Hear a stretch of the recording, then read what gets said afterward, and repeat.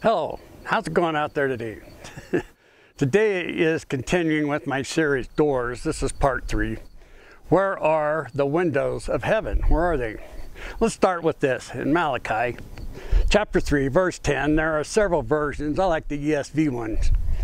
To bring the full tithe into the storehouse, that there may be food in my house, and thereby put me to the test, says the Lord of hosts, if I will not open the windows of heaven for you and pour down for you of blessings until there are no more need. Let's expand on that for a little bit. The storehouse, which is back then was an ancient large area that stored the tithe grain into the temple.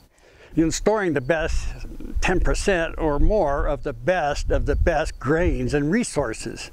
If the farmers did that with an open heart and gave the best of the best as their tithe, that God would pour out his blessings on them continually until there was no need to worry about anything in their lives. This holds true to this very day. So from the internet, and I edited this a little bit, says, what is meant by windows of heaven? The imagery of windows of heaven used by Malachi is most instructive. Windows allow natural light to enter into a building in a like manner. Spiritual illumination and perspective are poured out through the windows of heaven and into our lives as we honor the law of tithing. It's important. What do you do in your life if it's through Jesus? God will pour out the enormous amount of blessings for you. Pouring out blessings as if it was water is pouring out of heaven, the living water. The living water, quote, is a metaphor. Basically here from the internet again, living water can be understood in various ways, but the clearest way is that living water is a symbol for salvation and a true knowledge of God, Jesus, and the Holy Spirit. God provides us with everything we need and is the living water that continues to give to us. In John 7, 37 and 38, verse 37, on the last and greatest day of the festival, Jesus stood and said in a loud voice, let anyone who is thirsty come to me and drink. And, once again, come to him and drink is a metaphorical sentence, as it's his salvation that you will receive is as easy as drinking water. Your salvation could be as easy as drinking water. Verse 38, whoever believes in me, as Scripture has said, rivers of living water will flow from within them.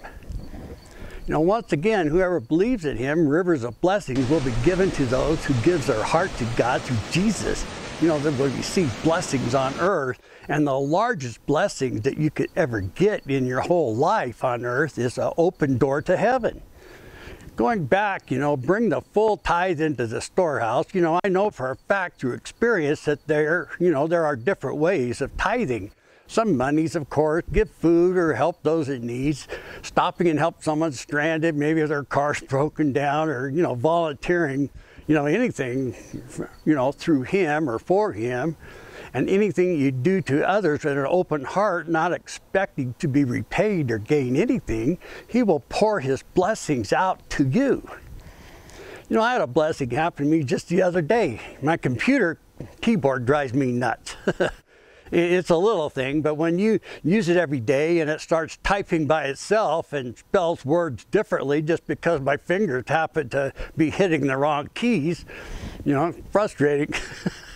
So I went to a thrift store, as I've seen them there before, and voila, found 2 of them.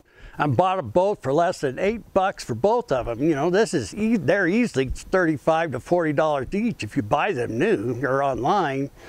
I checked out, and then as I was leaving, the cashier yelled sorta, Sir, you've left your card. I turned around and she gave it to me. I still had shopping to do that day. The next store I started to check out was my card was gone. Couldn't believe it. My card was gone. Well, where'd I put it? Couldn't find it anywhere. I think the worst when things like that happen to me, a pit in my stomach just shows up. It's like number 2 in my normal day life as far as things I have to worry about, I guess. And, number 1 is misplacing or losing my phone.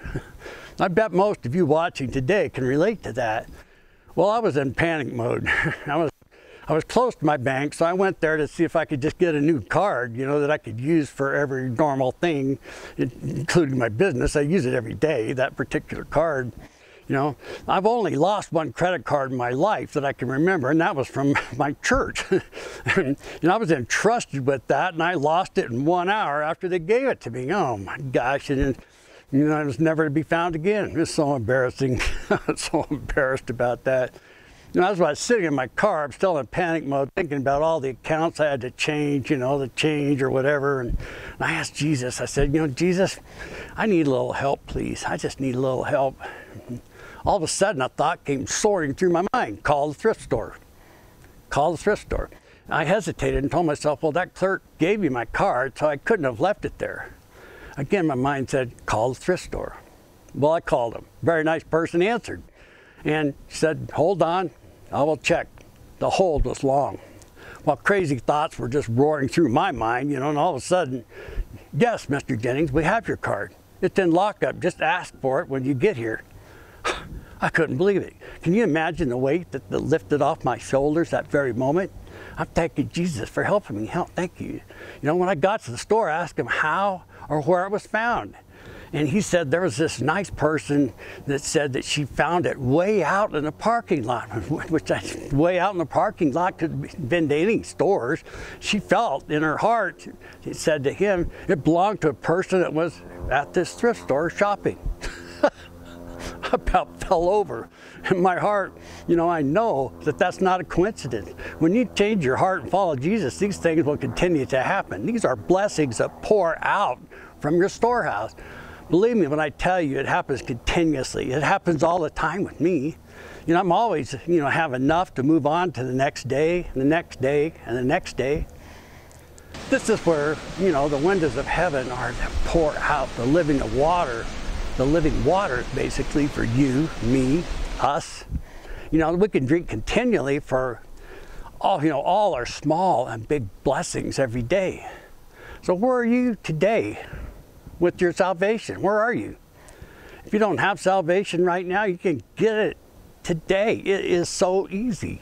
It's like drinking water in his own word, Jesus' own word.